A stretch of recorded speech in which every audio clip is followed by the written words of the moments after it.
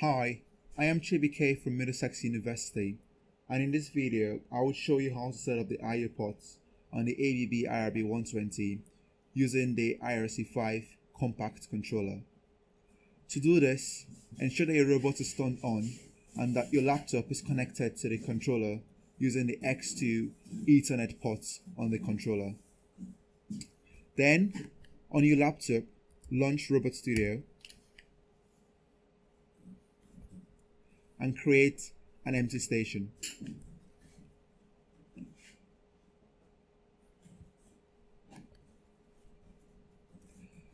In RobotStudio, navigate to the Controller tab and use the Add Controller drop-down to select the One-Click Connect option.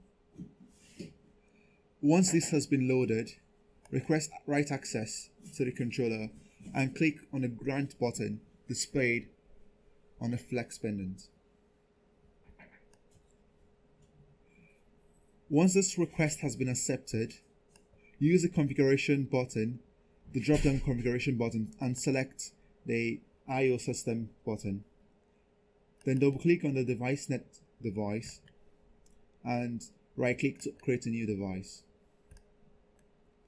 Using the drop-down next to the template option, select the DSQC Combi I/O device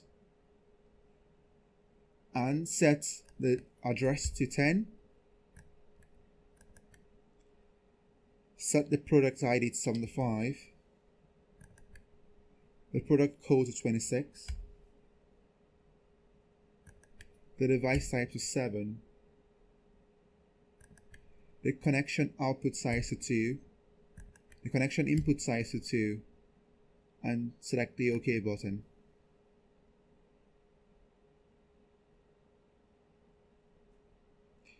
Then, click on the signal option and right-click to create a new signal.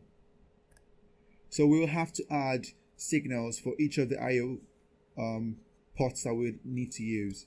So I'm going to create two signals. I'll create an input signal and I'll create an output signal. For the first, I'll create an input signal, which is of type digital input and will be assigned to the device we created earlier.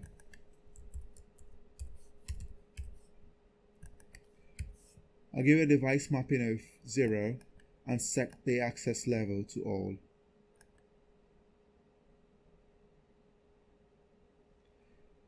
Then I'll create a new signal, but this time it would be an output signal.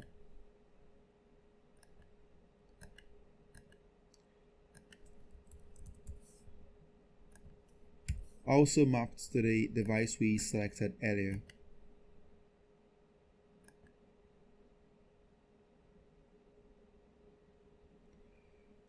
After creating the signals you need, go to the top section of RobotStudio, ensure that you're still in the controller tab, and select the drop down from the release button, from the restart button, and restart your controller.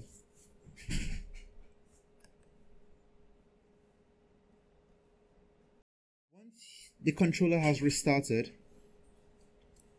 you have to request the write access again. After this has been granted on the flex pendant, use the drop down on the I/O system option to select the device net we added. You should see the signals you added earlier. You can now turn on your power supply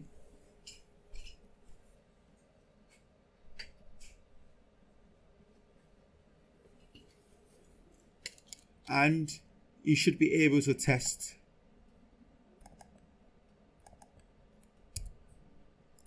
the output. As you can see, toggling the digital output toggles the first LED on my I/O simulator. And likewise,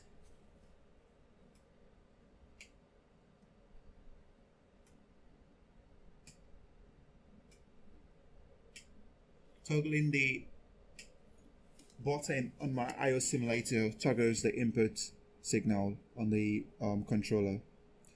So that's it. Thank you for watching. See you next time. Bye bye.